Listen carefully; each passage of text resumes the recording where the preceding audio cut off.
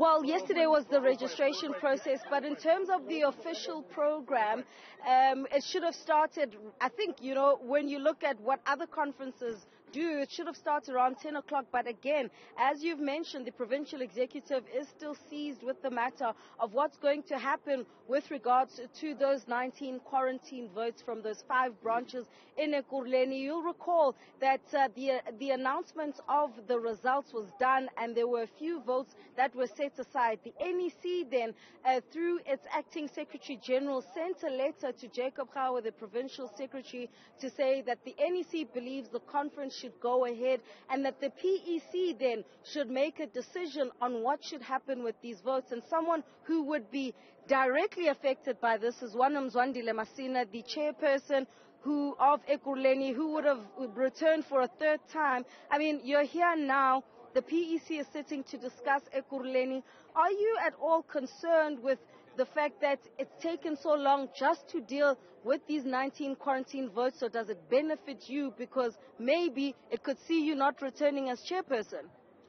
Not at all. I'm not concerned because the ANC is a process-based organization, and I believe that the leadership, if was to engage on this particular matter, they will be able to find solution on behalf of the membership. What worries me, though, is that the vacuum that is being left over the past 24 or 28 days is severe to the African National Congress, not to me. Me as a person, I'm the child of the African National Congress. We're here at conference. I'm a branch delegate. Nothing worries me at all.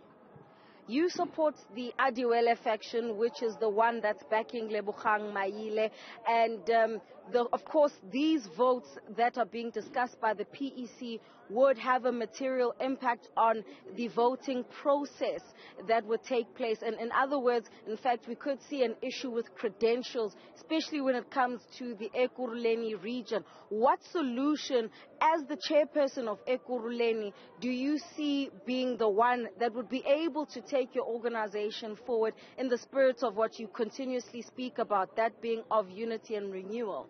Look, in terms of the Constitution, if you look at Rule 19.9.12, the PEC is responsible to ensure that the affairs of the regions are being taken care of.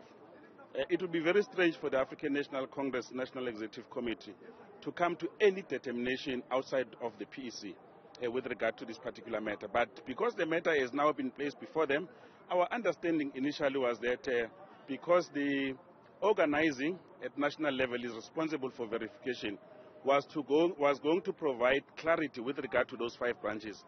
But seemingly it would appear that the National Executive Committee is now debating the conference. And there is no one who's got authority to debate a conference that has said, corrected, and come to a particular conclusion. It is only the PEC that must sit and look into that particular matter. However, I must say that as a person, as a child of the African National Congress, whatever decision they reach, the African National Congress, I will accept it. I will not go to court. I will not challenge them. I will not ask any authority, but I would always know what remains the fact in relation to this matter. I am here. I have not been accredited as the chairperson of the region. I'm accredited as a branch chairperson from my branch, Ward 51, Ekurhuleni branch, because I respect the decisions of the African National Congress. Are you at all concerned that this, what seemingly is an impasse over these branches, could collapse this conference? There is no one who can stop the ideas whose time has arrived. This is a time for Lebogang Maile. Nothing will stop us from supporting Maile, and we are not going to announce anybody. We are not desperate.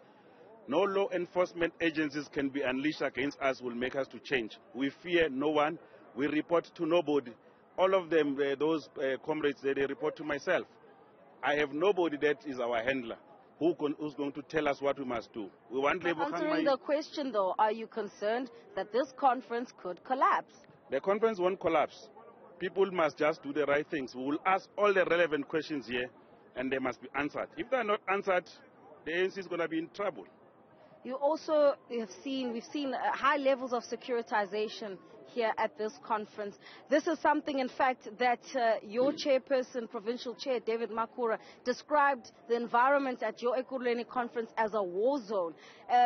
Similar scenes are playing out, albeit maybe not at that heightened level. I mean, what does this say then about the state of your organization? You even just changed your tone a few moments ago when speaking about whether or not this conference will collapse.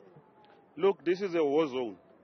In fact, Comrade Makhura was disingenuous in his articulation about our conference, because there were thugs who had come there to hijack the conference. They brought foreign nationals. They honored our people there. We had to protect our people.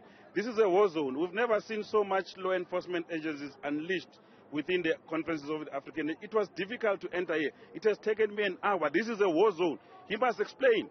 He must explain himself what he's trying to do here with the police.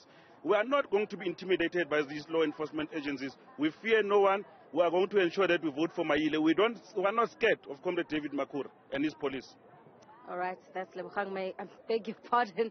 That's Mzwandile Masina speaking about his fervent support of Lebogang Maile going into this conference. He is now taking the words of David Makhura, describing the environment that we're in here in Benoni as a war zone. He forms part of that Adiwele faction, which you would have known was seemingly successful at that Ekurhuleni conference. It has an impact now at this Gauteng provincial conference, where literally now there has been a marathon meeting of the PEC to discuss then those quarantine votes and the status of those votes as to whether or not they should be counted as amongst the overall ballot of this conference.